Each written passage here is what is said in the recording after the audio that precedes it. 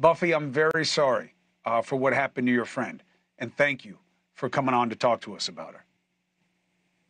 Thank you for having me. It's because of Laura that I came to know you guys. I met her when she was here in town. Laura Ingle, great reporter. Yes. Yes. Thank you for making that connection, and she's the right one. She's the right one to trust. So, you have said that when you heard that your friend wasn't heard from, that she was missing, you immediately had a thought that it might have something to do with the custody. Why? Well, she had been going through a terrible battle for quite some time. I didn't know all the other parts about her getting harassed and threatened. We didn't talk about that much in our conversations. But I know that she was fighting for her children. What did she share with you about the nature of the difficulty? She just said that she was trying to change the venue as to where it was being held. And a couple times she just said that she was going to pick up her children. Like the day before she disappeared, I saw her. She was headed out of town to get some groceries because they were going to have a little birthday party on the boat, I believe, for the child. And she was so excited to go see them and be with them.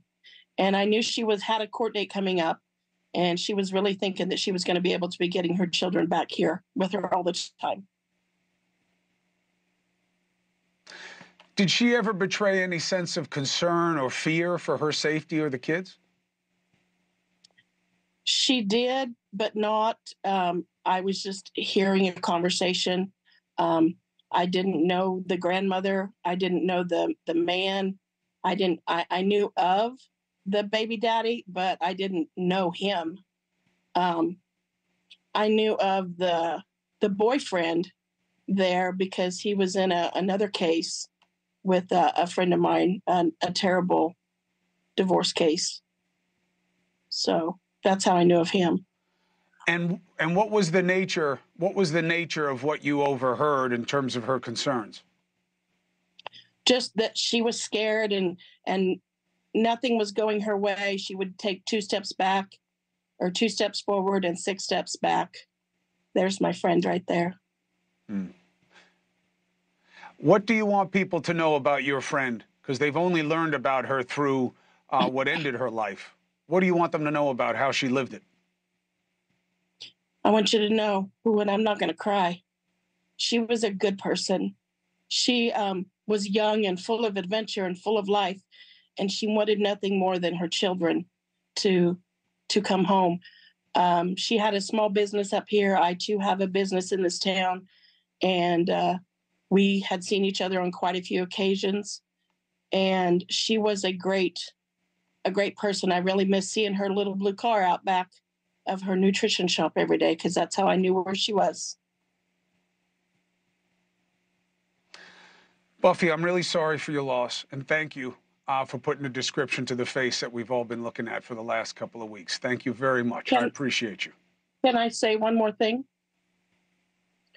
I spoke with a very close person of hers, and I said, if you could have me tell them one thing, what would you have me tell them? And she said, Veronica was never going to give up on her kids. She said, and as long as Veronica needed her, she was going to be there for her and those babies. She didn't want to come on camera. She wants to wait till all this is done, but that was someone very close to her. So I appreciate the reporting. It is good to know. Yeah, I think we need to keep an eye out for these children in the years and the weeks and the months to come. And if you think about it, all these babies, but not just these babies, but the one that came forward, the one that the 16-year-old girl that's represented in those papers, she needs to have a prayer. She needs to be covered in prayer for a long time. Not only the problems mentally that she could have, the pain, the sorrow, the guilt, whatever, but she needs to be covered in prayer.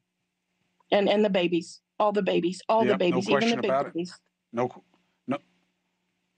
We've already seen that people are willing to kill in this situation. So the warning is well met. Buffy Schooley, thank you very much. The 16-year-old that she's talking about is in the reporting. A 16-year-old wound up telling the authorities about what she overheard from the adults. And the adults wound up being the ones who were now arrested. If it weren't for this kid, who knows? Brave to tell the truth about people that you love. Hey, thank you for watching. Please go to newsnationnow.com, newsnationnow.com, and you can find NewsNation on your television provider. And don't forget to click the red subscribe button down below. Then you will get more of NewsNation's fact-driven coverage.